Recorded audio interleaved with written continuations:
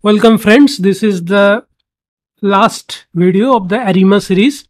Remember, in the first one we discussed the introduction of ARIMA, and then in the second one we just introduced the methodology. So now in this video I will implement those methods with a particular set of data. So this is the data in column A.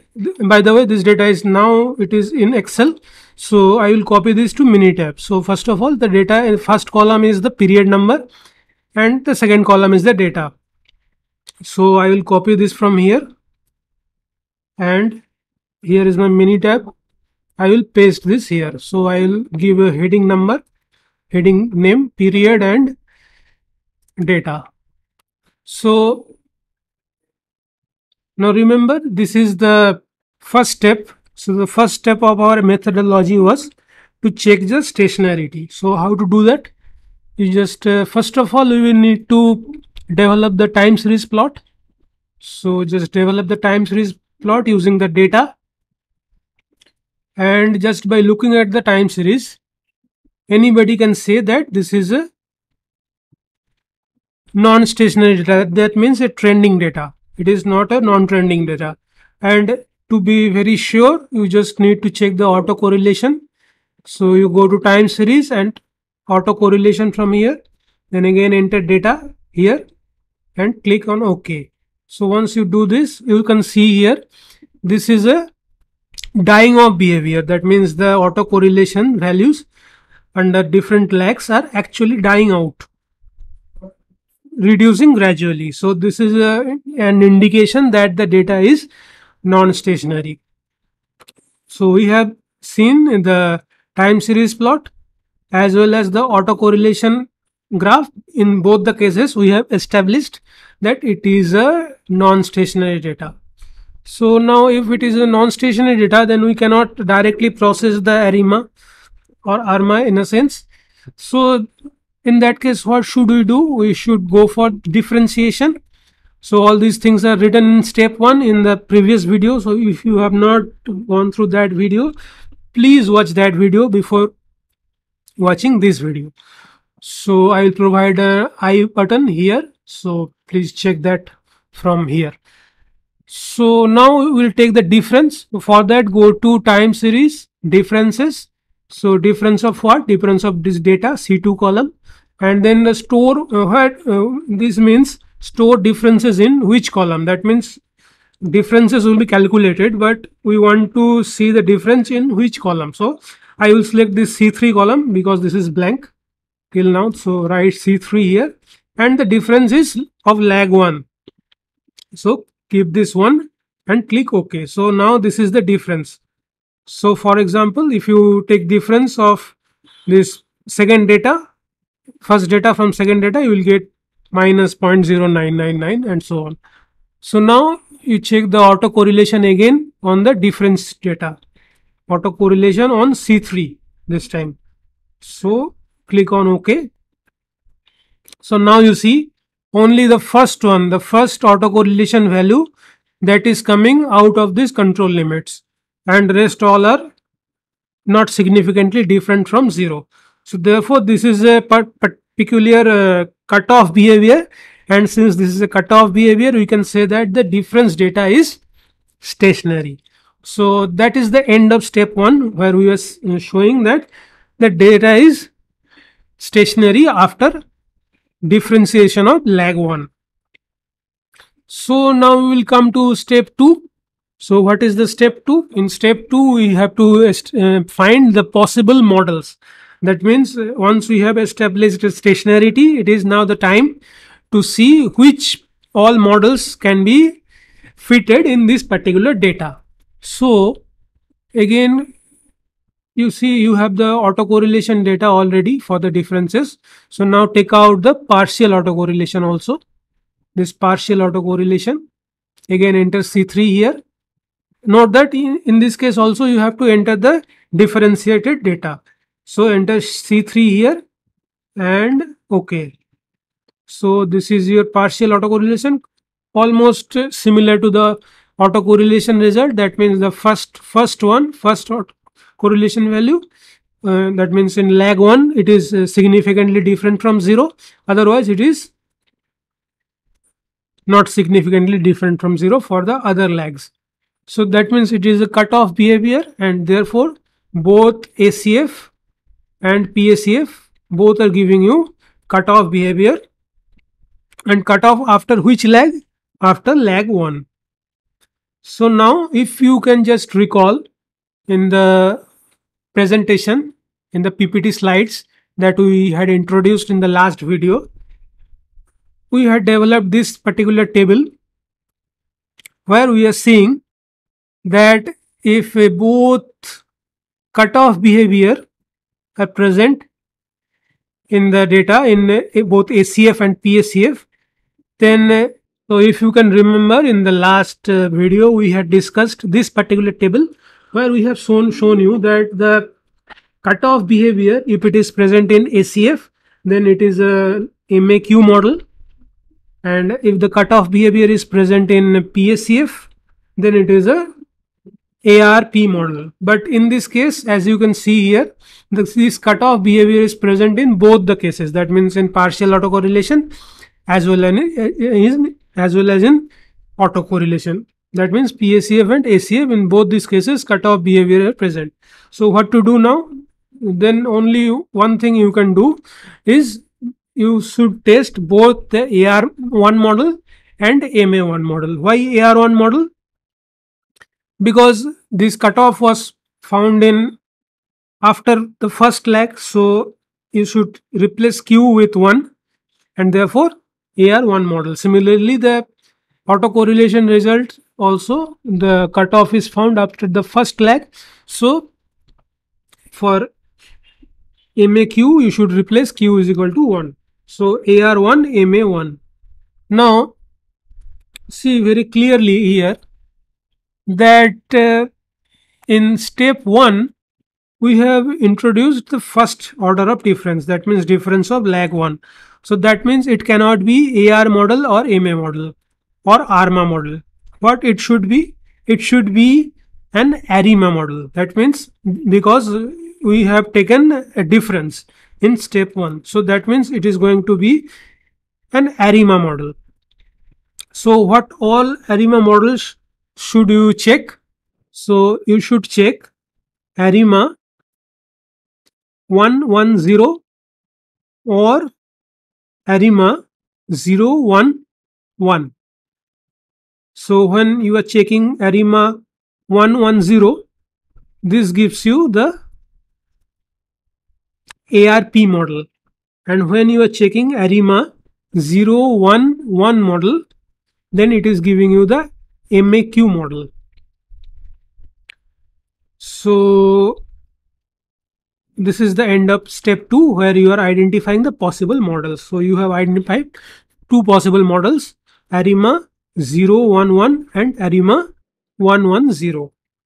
So why the center one is coming? Center one is coming due to the difference that we had taken in step 1. So let us come to step 3 now. What is step 3? Step 3 is directly the implementation of the model.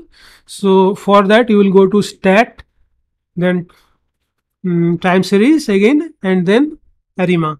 So you see we will test 2 models. First one is 1 and 0. And now in this case we do not need to enter this C3, that means the difference data. When we are saying that it is an ARIMA model, the software already knows that we have taken the difference. So we will actually enter the original data here, that means C2 or the data column. So once you enter this, go to graph, because you see you have to check several checkpoints. So make sure that you have selected this one and this 4-in-1. These 2 options has to be selected, and you can select the time series plot also, but we have already seen the time series plot, so don't bother. So click on OK and then again OK. So see, this is the AR1 model. So keep it here. That is the second model. Second model is your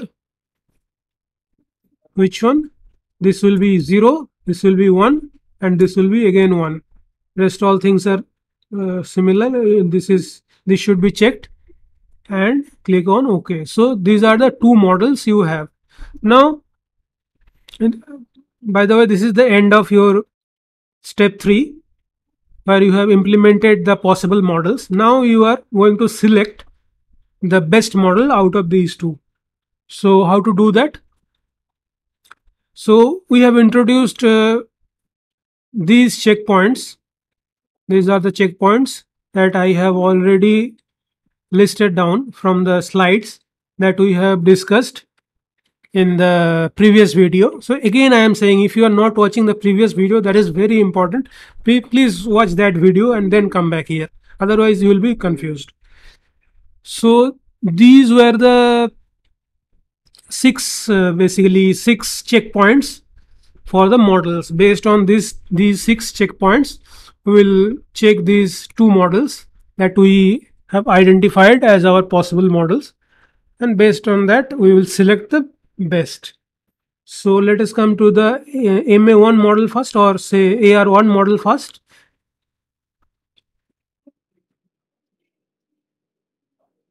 So this is my AR1 model. So what is the first checkpoint? First checkpoint is residual normality. So in this plot, you will see this normal probability plot and check whether these blue points are almost following this red line or not. If they are following the red line, that means the data is normal. You see clearly these points are almost like following this red line. So therefore your residuals are normal. For what? For this ARIMA 110 model. This is the AR1 model, by the way, and this is your MA1 model. And then again come here. Then what is the second checkpoint? Second checkpoint is residual time sequence. That means these residuals are varying. This is the time series. What is the nature of the plot? So see, almost equal number of residuals are coming both above and below the 0 line, and also there is no trend. That means this is almost flat. So you can say here no trend and random. So residuals are randomly plotted and there is also no trend. Okay. Then what is the third checkpoint? Third checkpoint is your residual autocorrelation should be within plus or minus 2 by square root of n. So how to ensure that? So I have taken out the ACF of residuals. So just identify the highest values. You see, just by looking at it, you can say that this is the highest autocorrelation that we have found so far. Although the autocorrelations are actually practically not significantly different from 0, because they are coming within these 2 lines. So still you check this highest one, that means point, which one? This one is 0.215484. So your ACF value is 0.215, right? And what is your this value? 2 by square root of 65. Why 65? You have this data. If you see the Excel data, we had 65 entries. So 65 data points were there. So in our case, n is equal to 65. So enter that. So this is our cutoff value. So now you see 0.215 is less than 0.248. So this is also satisfied. Residual autocorrelation is less than this one. Less than this one. Okay, so what is the fourth checkpoint? Fourth checkpoint is p-value of the regression line. That means the AR1 line, this one, should be less than 0.05. So you see here, your p-value is 0.023. So 0.023, which is less than 0.05. Correct. Then this Young box statistics. Come to this Young box statistics. These are the statistics. You check the p-values. All the p-values are greater than 0.05. So all the p-values are greater than 0.05. This is also checked. And what is the mean square value? The mean square value, you can find it here, 3.53564. 3.53564. So please remember friends, we are doing the last step of this ARIMA series. This is the interpretation of the data or the checking of the data, by which we will find the just one model out of many selected as the possible models. In our case, we have selected two possible models. We are trying to see which one of them is the best. So now we have checked the AR1. Now let us come to MA1 model. So this was our MA1 model. Just again check these points. Residual normality, just go to the plot. This is again, you see these blue points are following this red line. So normal. Residual time sequence, see here also residuals are plotted like randomly below and above the zero line, and there is no significant trend. So again we will say the same thing here. And then residual autocorrelation. Here also you can see the highest value is this one. How much is this? This is 0.207. Remember, in this case our value was 0.215. That was itself less than 2 by square root of n. So now this 0.207 will also be less than this one. So we should not calculate that, we can understand that. So now the p-value of the regression line, this MA1 line, see 0.021, 0.021, which is less than 0.05. Okay. So, and this Young box statistics, these are also, you see, greater than 0.05.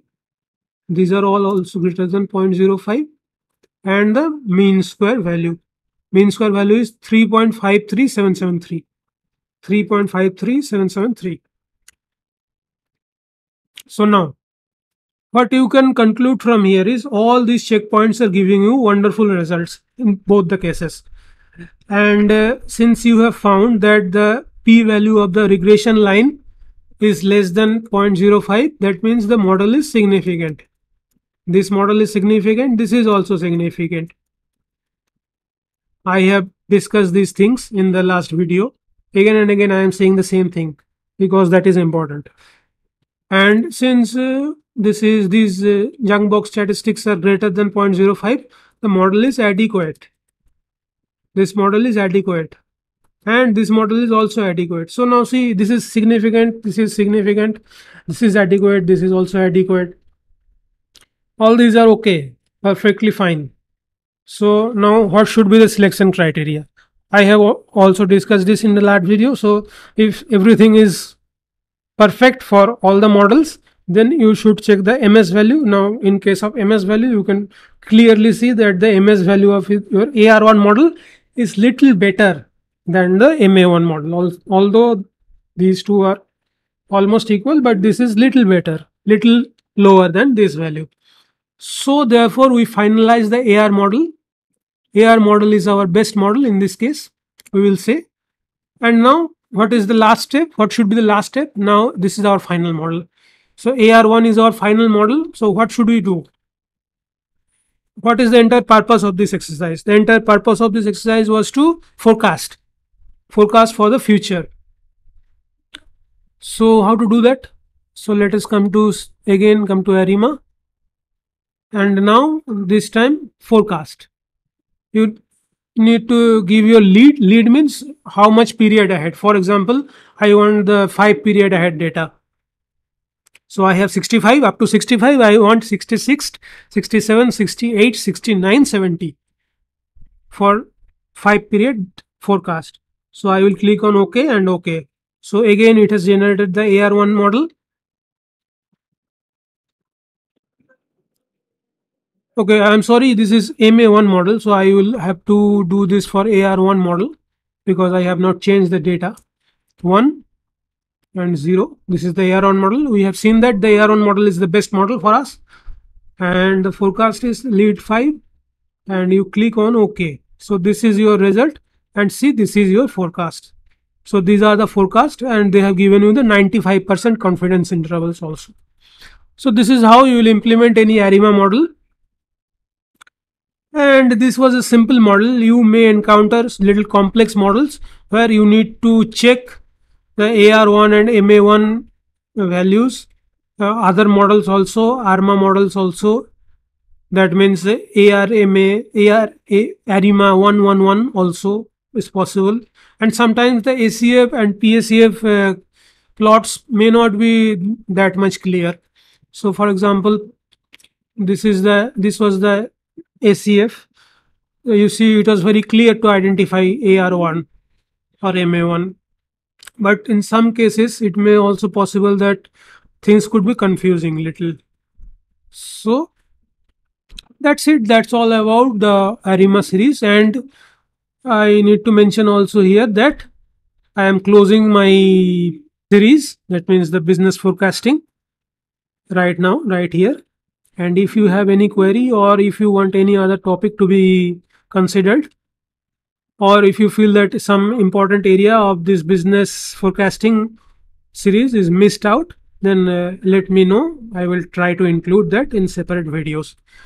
So let us meet in the next video with some fresh new topics. So until then, goodbye and thanks for watching this video.